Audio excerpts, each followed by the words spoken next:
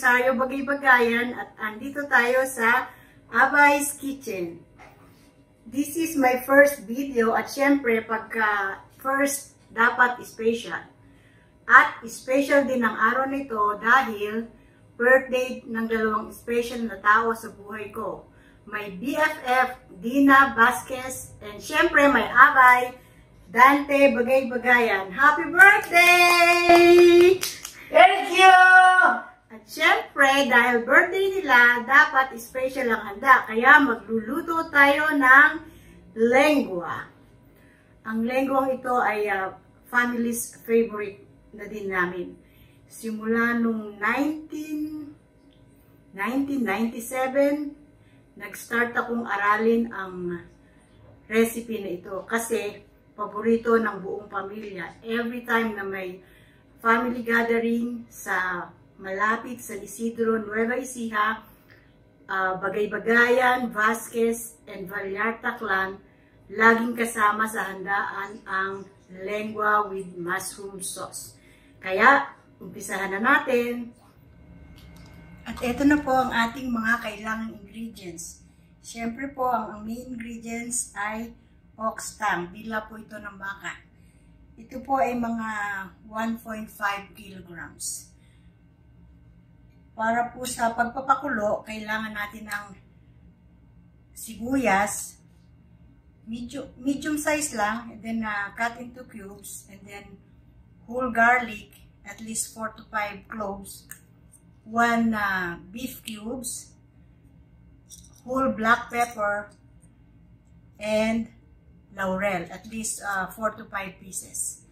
At para naman sa ating cooking ingredients, syempre meron tayong mushroom. Fresh po ito, pero sa Pilipinas, ang ginagamit ko lang ay yung in-can kasi madalang namang makabili sa atin ng fresh mushroom. At syempre itong 2 cups cream of mushroom, medium size onion, diced it, and then garlic, just dice it, and salt and pepper to taste. Kaya, umpisahan na po natin. Ito na po yung dila ng baka. Nilagay ko na po sa malaking kaldero. Nilagyan po natin ng tubig. Then, hayain po natin kumulo ng mga 15 to 20 minutes. Tapos, balikan po natin. Okay. Okay, after 15 minutes sa pagkulo, ito na po ang itsura niya. Ngayon, ang gagawin po natin, itatapon po yung pinagpakuluan at huhugasang mabuti, tapos ibabalik ulit natin dito sa kaldero. Ito na po siya. Natapon ko na yung pinagpakuluan, then hinugasan kong mabuti. Lalagyan po ulit natin siya ng tubig. Then po ilalagay na natin yung ingredients sa pagpapalambot. Ito po yung diced onion, yung whole garlic. Lalagyan din po natin ng 1 beef cube, peppercorn or whole black pepper, and yung ating laurel. Hahayaan lang po natin itong kumulo ng mga 2 to 3 hours. Depende po ito sa tigas or sa lambot ng dila na nabili natin. Minsan po kasi may mabibili tayo na madaling lumambot, minsan naman matagal lumambot. Kaya depende po. Check na lang po natin after 2 hours kung malambot na ba at pwede na siyang hanguin. Okay? Balikan po siya natin after 2 hours. Hello, ito na po tayo ulit. Chinek ko po kanina after 2 hours pero hindi pa siya masyadong malambot. Kaya nagdagdag ako ng another 30 minutes. Then check natin ulit.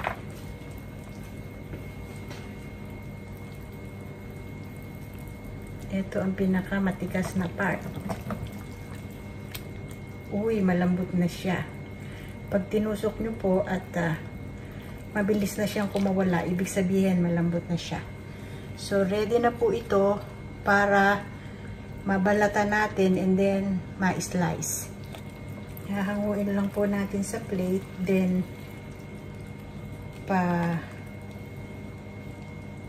palamigin natin ng mga 15 to 20 minutes. Tapos, ipapakita ko po sa inyo kung paano siya balatan and then slicein para ready to cook na siya. Ito na po, malamig na po siya. After 15 to 20 minutes na papalamig natin, babalatan na po. Ngayon, gawa natin ang paraan kung paano siya mababalatan ng mas mabilis.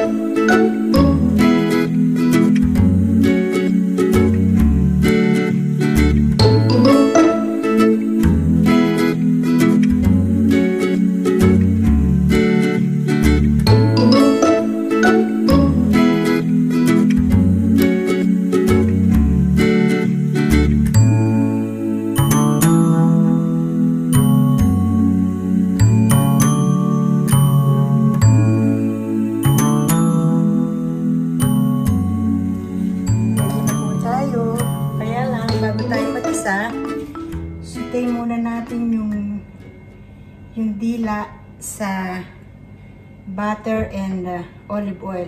Ito na po yung beef stock natin kanina.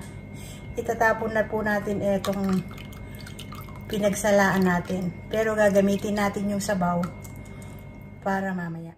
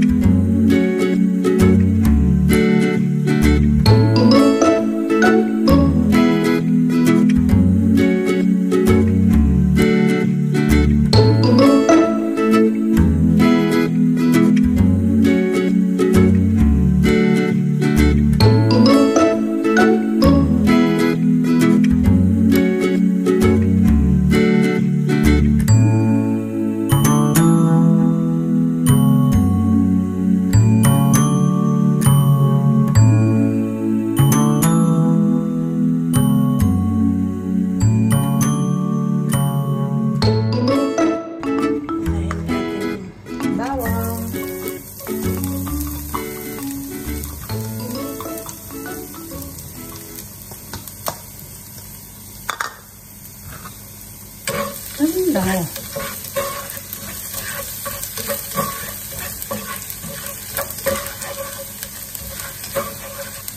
Hindi mo paandal ang pan at baka hindi mo kumarinig.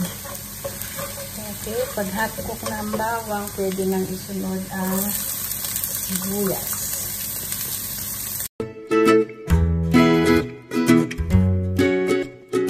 Pwede na ilagay ang fresh mushroom. Magasan ko na po itong mushroom bago ko hiliwa.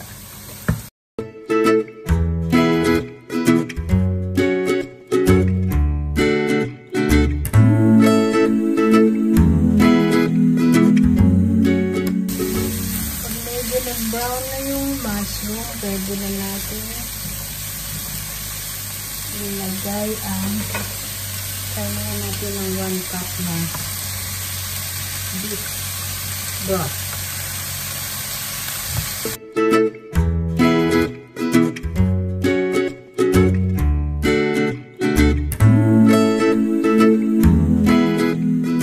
Malambot na siya, pwede na natin ilagay itong cream of mushroom na 2 cups cream of mushroom.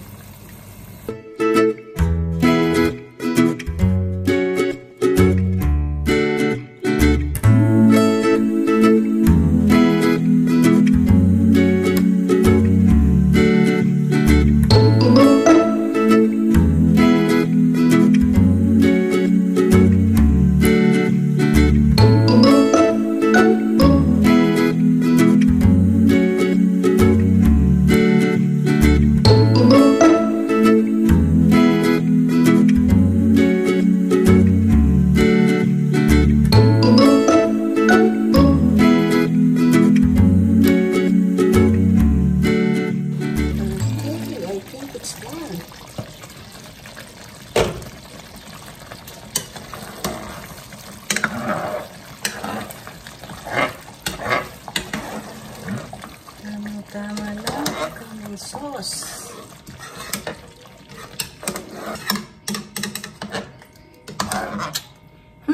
Harap kahit mainit. Kung meron po kayong mga bisitang pangdangal dyan, tamang-tama po ito. Hindi po kayo mapapahiya. Kahit si Mayor pa ang bisita niyo. Okay mga kabayan, ready na po ang ating lengua with mushroom sauce. Yung mga nag-a-advise po sa akin, i-video ko yung mga putahe ko. Ayan na po, nag-umpisa na po ako. Thank you for the advice. See you next time po sa aking susunod na video. Mabuhay po tayong lahat and social distancing pa rin po and wear mask every time we go out. Thank you!